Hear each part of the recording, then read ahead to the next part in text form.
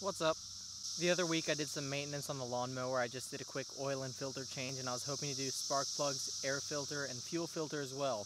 However, the parts didn't come in then, but they are here now. My last two videos were shot on the same day. Once again, it is cicada season, so it's about a week and a half after I recorded the last one, and you can just hear they are in full force right now. Just take a listen to that. It's quite loud. Anyways, like I said, we'll be changing out the fuel filter, air filter, and the spark plugs as well, so let's get going on that. Now, all this work will be done on the same mower as last time. It is a Cub Cadet pivot axle RZT 50 lawnmower. Looking in the back, it has a Kawasaki FH661V engine, so I'll be doing some work on that today. So for this work today, I have my DeWalt 205-piece mechanics tool set. I have not one, but two Champion spark plugs. You can see the model number on the bottom right here. They are RN14YC. I have my miniature inline fuel filter right here. It's wrapped up inside of the bubble wrap for protection. And then I have my air filter right here. I'll show you how to get to all of these, how to install them, do that in just a second.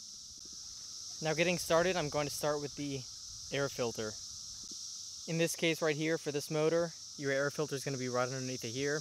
It's secured in by these two little screws, so you just want to get going on those. Start unscrewing like you would anything else. Loosen each one. They should be hand tightened. You shouldn't need any tools for this. They just come off pretty easily like that. They'll start free spinning the more that you get up. There you go. That one's loose. Keep going over here. Now this one's loose. Now once they're both loose, you can just grab down here. Whole cover comes off as one piece. Just kind of lifts up like that. And there you go, you can see your old one right there. Now you can see the old one is pretty dirty. It might not need to be replaced, but the part was pretty cheap online, so I figured I'd do it anyways while I'm under here. Pretty simple to remove this as well. Once again, it's just small little screws like this, little wing nut screws. They just do the same thing over here. Just keep doing that till you get them loose. One pops off, other pops off. Once those are off, you just grab it, and it slides right off like that. Now here's the old filter once again. You can see how dirty and contaminated that is, but it is clean inside, which is still a good thing. You don't want that to be dirty on the inside. And then here's the new filter. You can see how much cleaner it is, how much more rich that blue color is. You're just going to want to make sure that there are no contaminants inside before you put it on. And once you verify that there are no contaminants on the inside, you just put this one on the same way that you took the other one off. I cleaned off the little seal around here so that there's nothing down there that'll get sucked in down there. So you just want to make sure that that is 100% clean. Once it is clean, it is simple as sliding it back on. Taking your little wing nut screws, securing them on like they came off before. Then once you have both on, you just kind of want to keep twisting it once again, just like the same way you took it off. Get them on a good bit of tightness. You just want to make sure that no contaminants are going to get sucked in the bottom. There's a little foam seal on the bottom. You can see it right here. You want to make sure that this is secured down, clamped down enough so that nothing is going to get in. I might adjust this a little bit because you can see a little bit of silver right here and nothing on this side. But you want to make sure that it's on as evenly as possible, and you want to make sure that these wing nuts are securing it down enough. Now I repositioned it. I just screwed down the two little wing nuts up here a little bit more. You can see that it's got a more even seal down there, and it's being pressed down a good bit. That way no contaminants can get sucked in down there, and anything that hits it's just going to hit right here and get stuck here and not be able to get into the engine. Other than that, your new filter is secure. You'll be able to put the cap back on that covers it up and makes it look nicer. Now here's the cover. I wiped it out a bit with a paper towel. I didn't necessarily wipe it down with water, but it's a little bit cleaner than it was before. You just want to take the cover, slide it on like so. You'll know that it's aligned because this line will just line up right here and be pretty even. You see I get a bit of play right here. Once you start to be able to thread them on right here, you'll lose that play and it'll get tighter. Once again, here's the play that I was just talking about. You just want to screw it on. You'll know it's on because it'll start spinning evenly. You'll lose that play. And the tighter you get, obviously the harder it is to move it. So, you see there's not much play right here. Still room for air to get in where it needs to. And there you go. That is how you change out the air filter. Now next up, I'm going to change out the inline fuel filter. You can see this one right here. Pretty clean inside. You can see there's no contaminants inside right now. I'll show you the one that's on it right now for comparison. Now here's the one that's on it right now for comparison. It's kind of hard to see, but there's a lot of dirt and contaminants in the bottom of it. So that definitely needs to be changed out. I don't know how well you can see it. There's a little bit of gas in there right now, but I'll show you how to do that right now. So I have my camera aimed the best that I can have it right now. There's an arrow on my old one that says flow and it points into the engine. That's the same way that I'm going to be putting on this one. You can tell right now because the cap is at the top, you want the cap facing closer to the engine, so the fuel will go in the bottom side here. So one by one I'm going to remove these little clamps right here and I'm going to put them onto the new one to replace the old one. I'll show you right now. Little pinch clamps right here.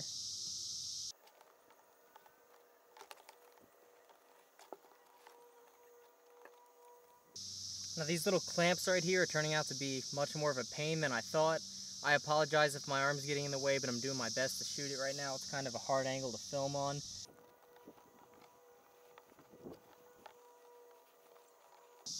I was able to slide up the top clamp. I'll pull it off in just a second. Now as you can see, I slid up the top clamp right here. The bottom one right here still has yet to be slid down, so I'm going to work on that right now.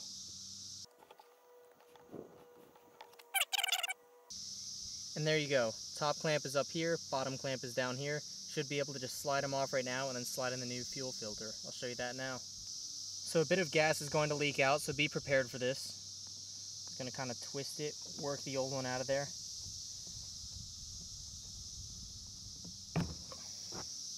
Didn't get much spillage right there. Going to take the new one and I'm just going to pop it in right there. You can see how that just clicked in right there. Gonna, while I'm down here, take the new clamp, slide her on up. Now just a proper forewarning if you're doing this yourself, these clamps really hurt your fingers if you're pinching them, so a pair of pliers might be a worthwhile investment. I have some in the garage. I'm determined to get this done. I'm not too worried about it, so I'm just gonna keep trying to slide it up myself.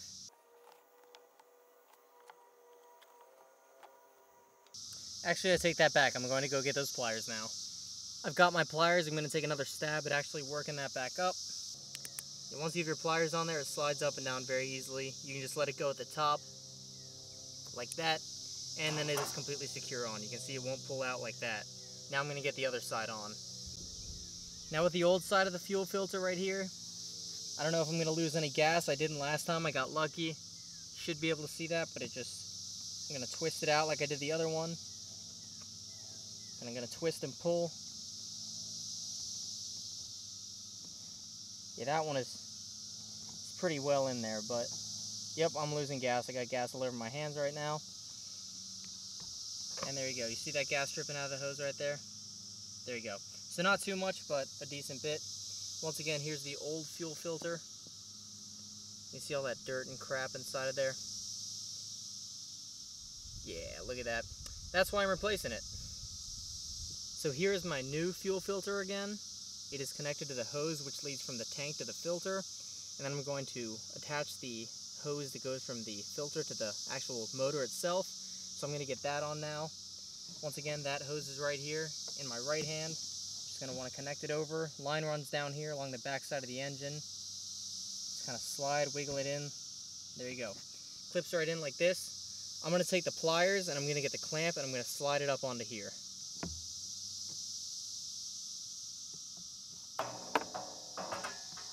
And there you go. I don't know if you can see this on the camera right now, but it is completely secured in here right now. The clamp is at the top of the filter right here. Then it's at the bottom of the filter right here. It's on as much as it'll go. I'm going to try priming the engine a bit and just making sure that it'll start and that fuel will run through without any leaks. So now we are on to the moment of truth. Will it start so far?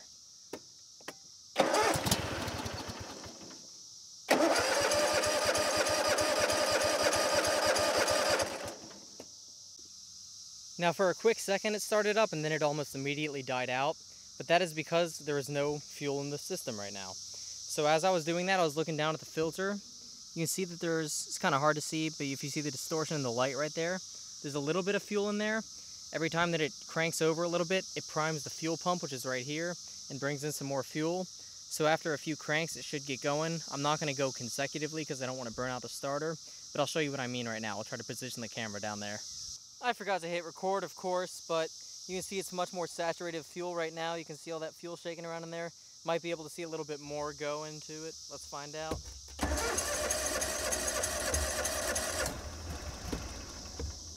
Getting close.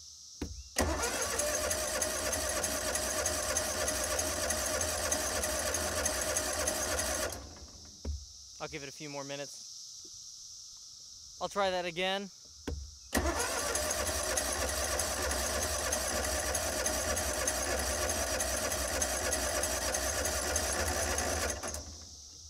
Well, that didn't sound right.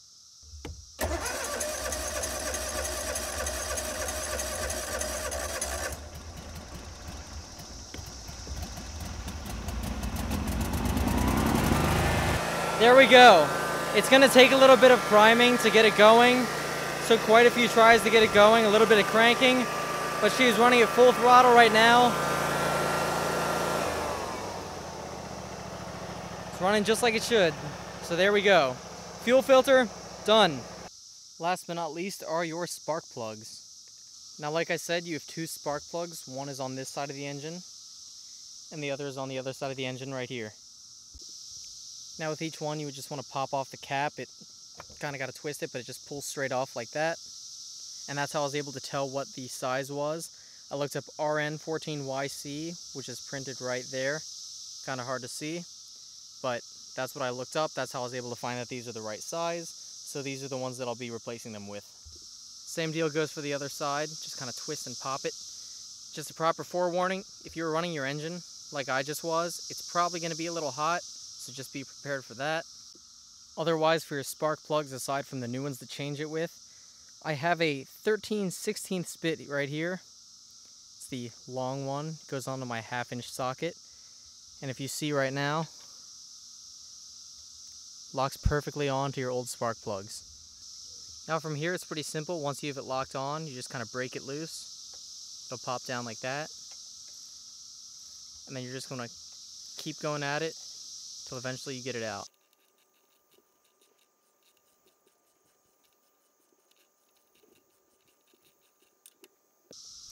Position the camera a little bit differently just so you can see. Gonna work at this by hand. There you go, you can see it's loose right there. Gonna try to reposition the camera before I pull that out. You can see, like I said, it is hot because the other one was in use. There you go. Now, like I said, the old one is still hot because it was recently out of the engine, which was just running. But you can see the tip of this thing was pretty charred. It looks like it wasn't completely spent, but it was on its way out. So it's probably smart that I'm changing these now. I'll get the new one out of the box. Once again, I'll be using Champion spark plugs. Nothing in the box besides the spark plug. And just look how much cleaner this thing is. Like I said, RN14YC. Zoom that in real quick. You can just see, look at the tip of that one. I'll get at the old one just to show you a comparison. Yeah, just look at the tip on that old one. Completely black compared to shiny and silver. So let's get the new one in. Now I actually just pulled the other spark plug out of the box. You can see the gap between that one looks a bit more substantial. I'm going to work on trying to get the other one gapped a bit more just to have them more in line. But I'm just going to put this one in for now. I'll show you how to do that. For this, it's just going to be pretty simple like it was the last time. You're just going to want to move that wire out of the way. Feed it in. Make sure that it's actually going into the right place. I have my head over on the side just to make sure that I can see it.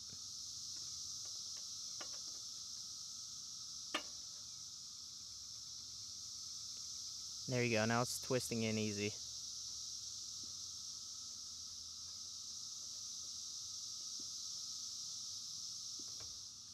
Now I'm going to take my socket wrench, kind of feed it in here, and then just twist it right back on. Now you don't want it too tight, but you also don't want it loose because you don't want it rattling out or anything. But once it's tight enough to stay in there, you're good to go. Just gonna pop it out, pop the cap back on. You'll hear it click, and it's secure. On the other side, you're gonna do pretty much the exact same thing. I got my 13/16 bit once again. Going to feed it into here. Find it. There we go. It's on. You can tell because you'll have less play. And then just get going on loosening that.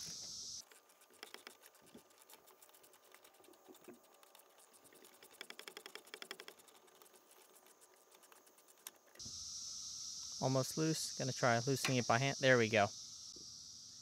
Same deal as the other one. Once again, charred completely black. Not completely spent, but on its way out. So the proper way to gap a spark plug is with a spark tool. I happen to not have a gap tool, so I just did it by eyeballing it. This is the old one that I modeled it off of. I took this one right here, looked at that gap, and used my pliers to bend this one to be about the same. So you can see side to side they're relatively the same gap size. So I'm going to bank on that being close enough. Once again, that's not the proper way of doing it, but it should work for what I'm trying right now. I'm going to take this on a test mode once I'm done with everything to make sure that it's all good. Once again, installation is straightforward. You can see the hole right here where it has to go into. I'm going to take the spark plug, feed it into the hole back there, move this out of the way. I'm going to take it and work on it.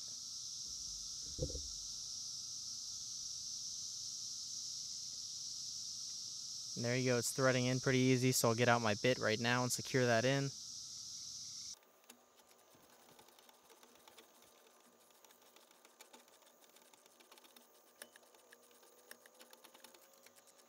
There you go, it's getting tight right now. So like I said, you want it on tight enough so that it's not going to wiggle out or shimmy its way over or anything. But you also don't want it loose. You don't want it loose, you don't want it over tightened.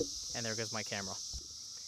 Anyways, it's pretty tight right now, so I'm just going to slide that off. I'm going to take this. Once again, it clips back on. You're probably not going to be able to hear it. It's a very subtle click, but you'll be able to feel it. There it is, clicked on. So this one over here is clicked on. This one over here, also clipped on. New air filter, new fuel filter. Let's see if she starts.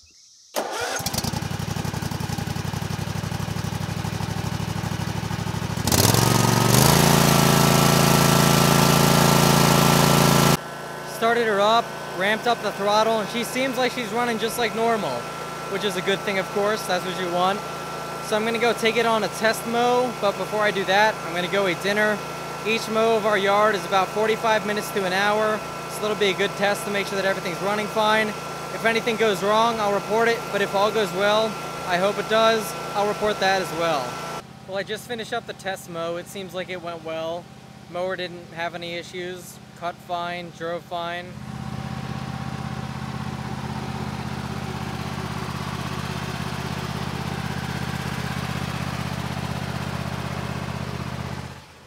That's exactly what it sounded like before, so I'll take it as working. So that's going to wrap up this video. Thanks for watching. Hope it helped.